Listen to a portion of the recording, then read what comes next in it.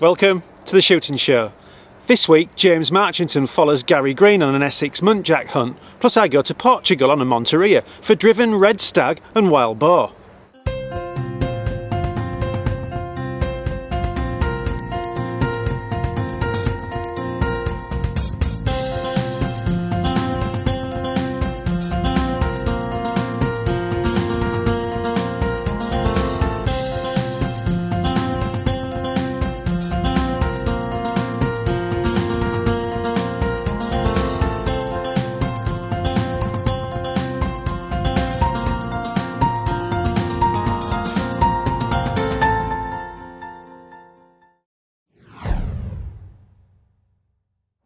Not everything always goes to plan for the rifle shooter, not even an experienced one like Gary Green. He's out after a fox, but soon he's going to get more than he bargained for. Today we've set off at 6:30, 6:45 I think, in hopes to maybe catch up with a fox, but chances are we're going to see fallow and muntjac probably as well, but there's a fox that's been pestering in the farm around the chickens.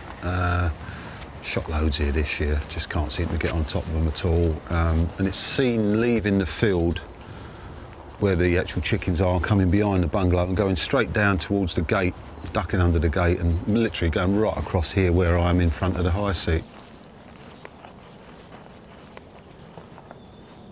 Yeah, so we got in nice and early, very foggy, a bit crunchy underfoot as well. Got in nice and quiet, nice and stealthy.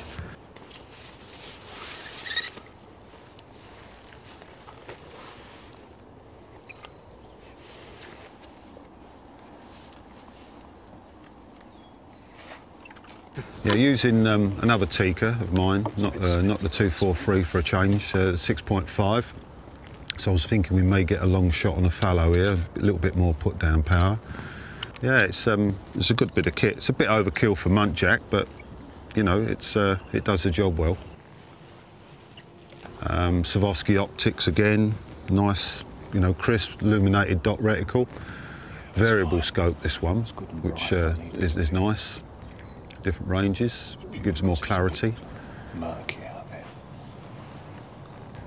conditions for visibility was poor. Fog was really in here. But these Swarovskis surprised me actually, looking into the wood. I could actually punch through there quite a way, about 150 yards. It did come in really thick at one point and that sort of cut them back a bit, but as soon as it lifts, I'm seeing stuff through there what I could never see anything near with the eye. As the mist clears, Gary spots his first wildlife of the morning, but it isn't the fox he came for. Sort of looking in quite thick mist, I could see broadside, I could see the white flanks of two fallow, which was on the edge of the wood.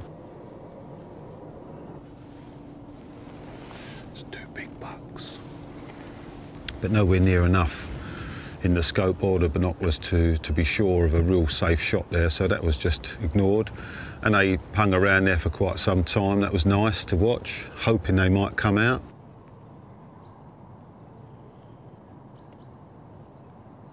Last time we saw Gary Green, he was being tested for his DSC-1. Now he's got the qualification, and this might be a chance to put it to good use.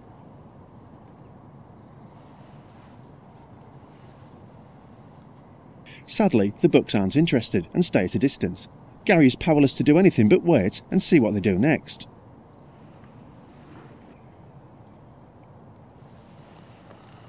They're back on the edge of the wood now. They didn't, they disappeared into the wood. It was nothing to do with us, it's just what they wanted to do. And then we sat on. Yeah, I've got an illuminated dot reticle on that Swarovski, which is quite fine. I like to see through as much as I can. I don't want a big beaming light there close. I want to be able to see through, so I'm still concentrated on right through the animal, right out the back, for obvious reasons, for safety. But I find the clarity of it is just perfect. Even in this foggy conditions, as I've said, it works really well for me. Scanning round with the old Swarovskis there and pick up a big old golden face of a lovely muntjac buck. About 100 yards, it's perfect. Out he came, sat there, getting stuck into Bit of fruit there he was, and there was plenty of time to make a good shot on him. It didn't go quite as nice as I'd like. It didn't drop completely on the spot. He went a few yards and dropped into the ditch there. But, you know, that's sometimes the way it goes. Should be right in the ditch there. There's a hell of a thump on it. I stayed away from a neck shot or towards a head shot because he had particularly what I thought in the scope a reasonable head on him. Went and tended him, fetched him back. We quickly discover the buck in the dead ground. It was a clean shot and hadn't gone far. Next up is retrieval and examination of the carcass and location of the gecko bullet to inspect Gary's shot placement. Let's have a look at him. Big buck. Really big lad.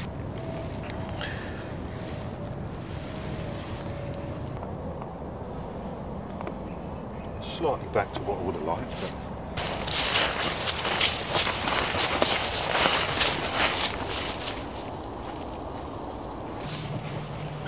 Oh, treads are a bit slippy.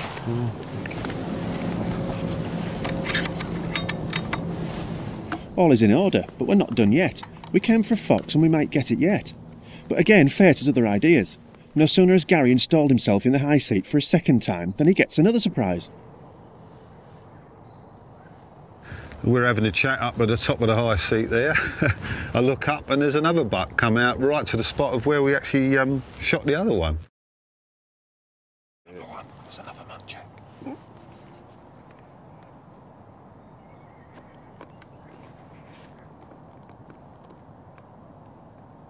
He started to make away. I shouted him, give him a bit of a stop.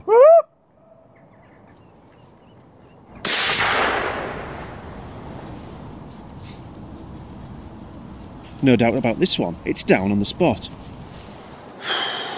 Well, 2. That's amazing. You wait all that time for one and then, just like London buses, 2 come along together. Wow. He came exactly to the spot where we shot the other one. Exactly. Let's make safe.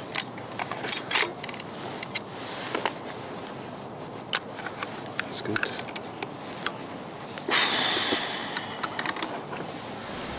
With 2 bucks bagged, Gary has certainly earned his stalker's breakfast, even if it's not what he came for. But his work isn't over yet, as the gralloch still needs to be performed. Yeah, another nice buck.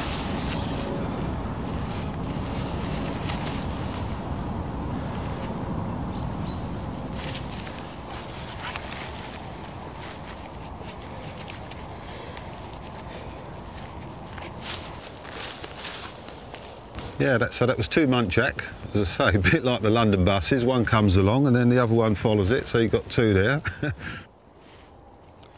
The gralloching I might do a little bit different to some, in that I don't cut through the pelvic blade. I sort of do it the same way as a fallow. I sort of just chase around the anus and take the penile sheath down. But it's just how I do it, you know. I think if you're sort of helping someone learn how to gralloch, if you can do one of these little fellas in the same way as a fallow, when you get your hands on a fallow, it's quite straightforward, as long as you take your time and just, you know, just piece your way through nice and easy. There's no rush. Turn him right over. Use the gravity a bit more. That's it. Yeah, next step for these guys is get them back to the chiller, wash them out now, give them a good clean up, maybe take the hocks off. Hang them up and let them sit in there for a week or so. A lady only phoned me last night, wanted a muntjac for Christmas, so it looks like I've got that for Chrissy. And then we'll just skid them up and butcher them up accordingly when we think they're softened down a bit. 2 knives I use mostly on fallow and muntjac are these 2. One's a frost, which I tend to use for going straight up through the ribs. Don't use a chest saw so much on those. And the other one's a Puma Hunter's Pal. Holds a good edge, nice knife to work with. So that's my sort of favourites. There's plenty in there, but that's my favourite too. Tends to do the job on them little guys fine. I didn't see a fox at all here today, which did surprise me. But you know, I've left 2 grallocks out there now. I've taken the liver, heart and kidneys out of them for breakfast. Just give him a day, come back early morning, late evening, may even come back this evening, and I think we'll probably pick the fox up then with a bit of luck. And then everyone's happy with that.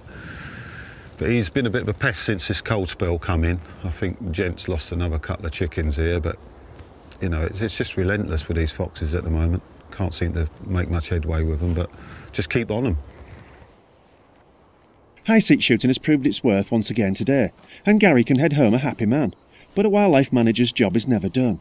Soon Gary will be back out after the marauding fox that brought us here in the first place. Maybe next time it'll be kind enough to make an appearance.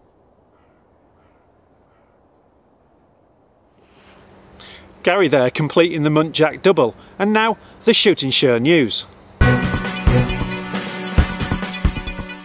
This is the shooting show news.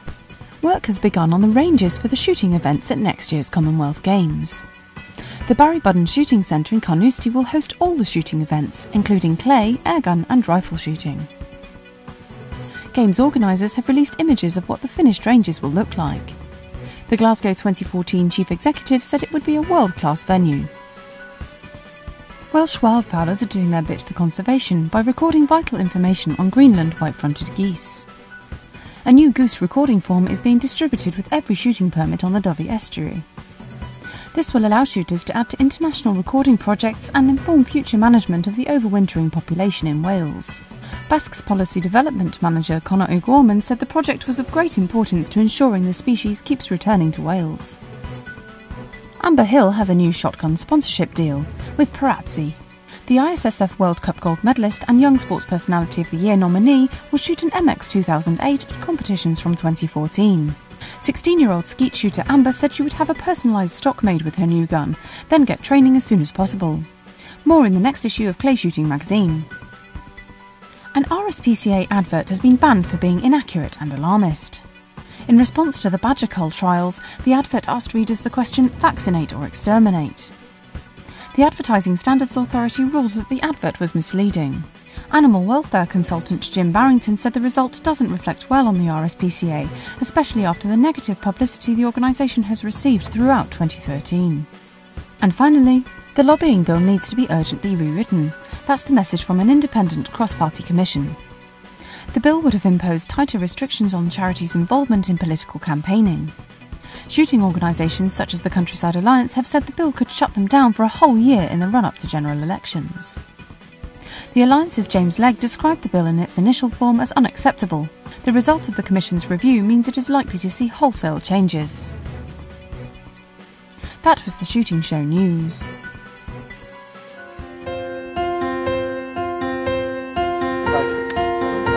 I've swapped cold and windy Britain for something altogether more pleasant.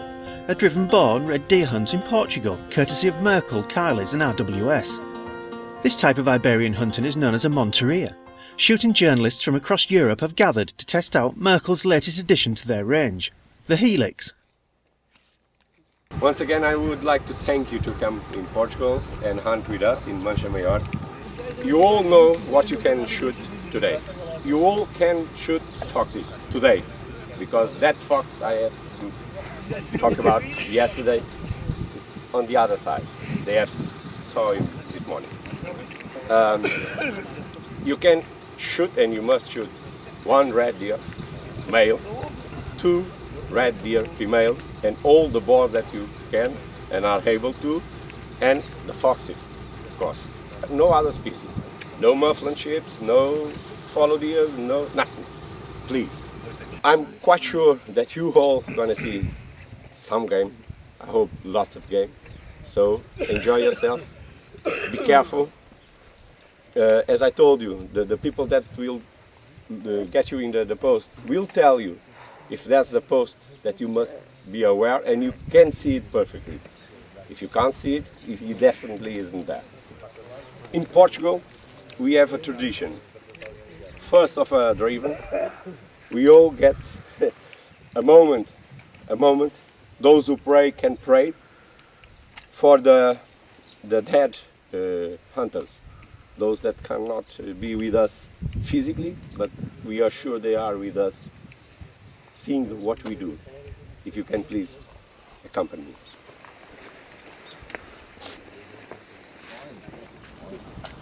Introductions complete, I'm eager to get hunting.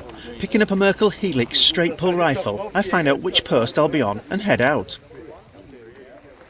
In the field, hunting guide Pedro takes me through the specifics of the Monteria. It's safe to shoot all around. There's no problem at all. Okay. You just have to be aware of the dogs and the Monteria. Okay. Oh, the beaters, the Monteria. Yeah, Yep. exactly. Okay. Otherwise, there's no problem here. Okay. So all sides, it's all safe. And the dogs come from this side. Yeah. And then turn around and come back. And come back. Okay. Perfect. This area has a high population of both boar and red deer that cause significant damage to the trees and the precious available grazing. This annual Monteria is crucial to keeping the population in check and avoid any agricultural conflicts with the farmers. With a 360-degree field of view and quarry coming from every potential direction, the Monteria is a hunt like no other, and it's not long before I get my first bit of action. The hounds have flushed out a boar and are in full cry across the open ground.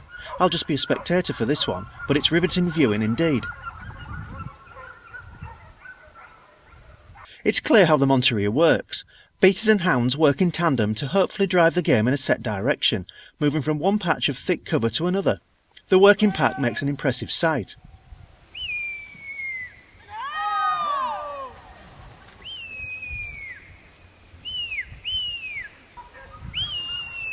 Not that I'm thinking too hard about it. The balmy weather has taken its effect, and I'm making the most of a lull in the action with a bit of sun-induced shut-eye.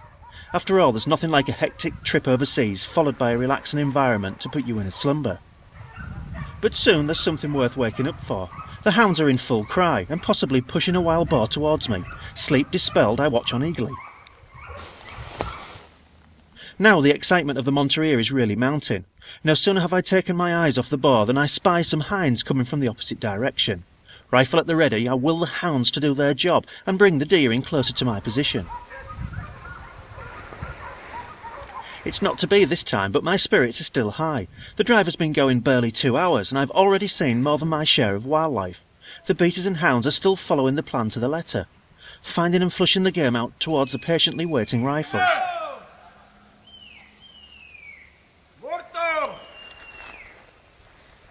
A red deer calf comes by within range, but I let it pass. I'm looking for something bigger. Finally I get what I'm after as a large group of hinds accompanied by 2 stags comes in close.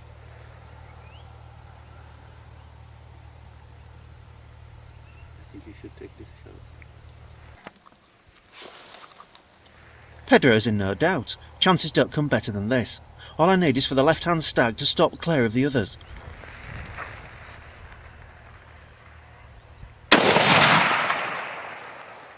The shot runs true, felling the stag where he stands. But the magic of the Monteria means the fun isn't over. Behind you! Behind you!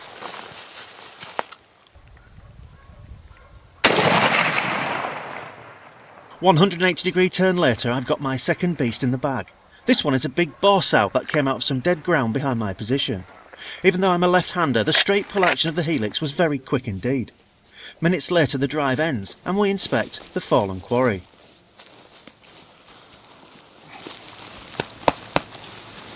Big pig. Yeah, it's a female. Yeah, big female. One right through the eye. Thank you so much. Yeah, nice shot.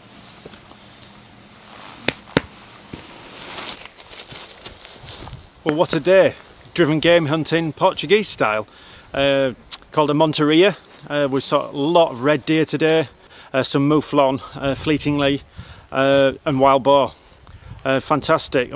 Didn't start long before a group of hinds and a couple of stags came into the hunt, into my field of view. Came straight in onto my arc of fire, picked the stag, he stopped. Nice shot from the Helix there, performed very, very well, and then almost immediately a wild boar came in from behind. I turned about and took the backer, a big female boar, straight behind me. Pedro was very pleased about that. Fantastic. Strange place really to hunt because it's a very quiet area in the cork oak groves, and we just sat there with all the acorns falling out down and around us. You can see all the cork trees where they've harvested the cork around, and very picturesque, and you know, halcyon days really. Started to nod off almost immediately, very relaxing. My first Iberian red stag 10-pointer. Many thanks to Pedro and all the guys. As the short hunt concludes, we respectfully line up the fallen game in tribute. There's an impressive tally including quite a few monster specimens of both species, and the Merkel Helix has certainly proved its worth, with a unanimous nod of approval from knowledgeable guests. Norwegian hunter Johan proves he's a man of few words. We'd like to say a few words, Johan. Yes, it's dead. But this hunt has been more about than the numbers. It's about the unparalleled hunting experience that is the Monteria, and preserving the balance of the environment in a traditional way. As the guests swap stories, we take a quick look into the remarkable shooting lodge where the après hunt festivities will soon begin. The trophies taken over the years clearly prove this is a well-managed estate. This hunt has been superbly managed by Paolo and Pedro, and I can't wait to take part in my next Iberian Monteria.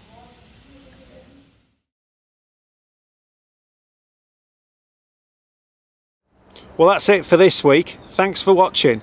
Please don't forget to like us on Facebook and follow us on Twitter. This has been The Shooting Show.